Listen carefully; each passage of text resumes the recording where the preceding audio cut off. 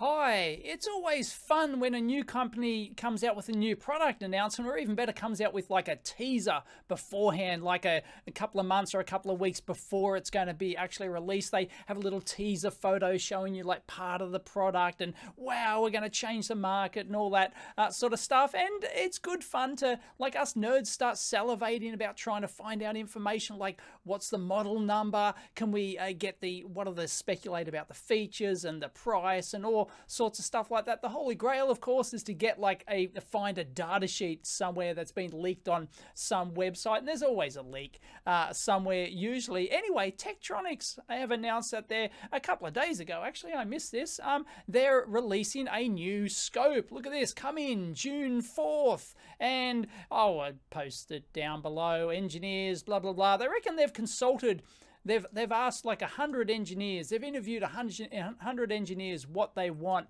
hundreds of interviews, and what they want in a new scope. And they've put this in this new scope apparently. So there's a few little teasers of what the screen is like in here and stuff like that. And there's a photo, and I managed to find like some additional photos down here. So it's like the nice new tall form factor thing, like the 5 series and the 6 series. So you might go, well, and it's got multiple channels. Look, you can see in here, it's got at least 6 channels here, screenshot from the video, but it's got 8 channels there in the color palette and stuff like that. So, you know, it's not going to be a low-end scope, so I wouldn't get your hopes up. But they do claim, like, for any budget and stuff, at prices to fit most budgets, most company budgets. Yeah, it's so hey, they've got they released, of course, the 5 series to much fanfare several years ago, but it was like $10,000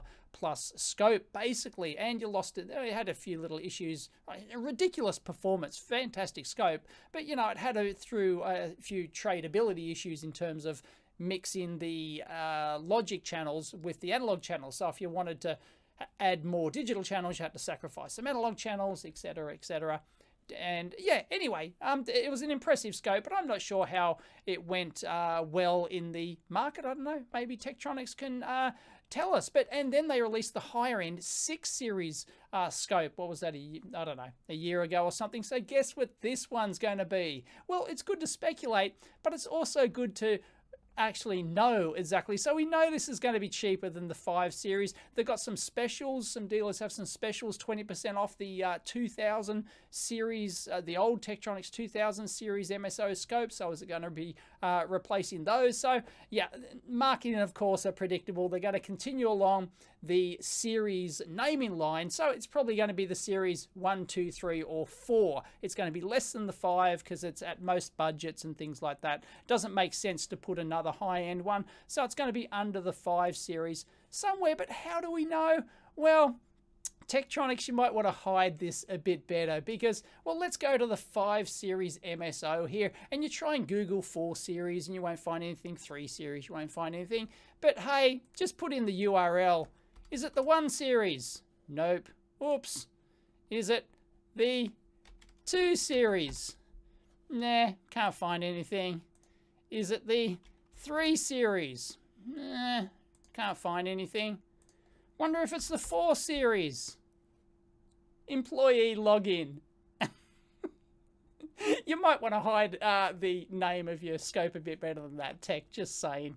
Anyway, so yeah, it's the new 4 series MSO. I have no other information. They haven't contacted me about it. I just decided to have a squiz, and it's obviously the 4 series MSO. So anyway, I just wanted to have a giggle at that, at how easy it was to find the information here. So I'll link in the EV blog forum if you want to discuss the new Tektronix scope. It's not going to be a sub $1,000. I doubt there'll be like a sub $1,000 option or anything like that. So like they'll obviously like have multi-channel versions of it, you know, probably from 2 channels up to 6 or 8 or whatever it's going to be. So anyway, it's going to have more channels. What is it? More channels. What's their slogan? Yeah, more. What is it? More display, more signals, more usability, more choices, all that sort of stuff. So as I predicted with the original 5 series, the technology is now trickling down into the lower level series, and that's really good. I'm sure it's going to be a very impressive new scope. I wonder if it does actually combine the digital and the analog it makes sense for that to be the case. So anyway, so the technology is trickling down to a lower end scope. I just wanted to, there you go, it's the new 4 series. I haven't, now that I know for sure what the name of it is, I haven't tried to find any further details on that. But whoever gets the data sheet first, whoever gets the data sheet, a pre-release data sheet or something like that with all the bells and whistles and bonus points for prices as well. Anyone who can get that, they win the internet. So there you go. Check it out on the forum. Yeah, like they asked 100 engineers, apparently, or hundreds of engineers. They interviewed hundreds of engineers, but they didn't go to the largest, biggest test equipment nerd forum on the internet and ask there. Okay. Anyway, yeah, new Tekscope coming soon. Check it out. No, I don't have one. But it's the 4 series. Catch you next time.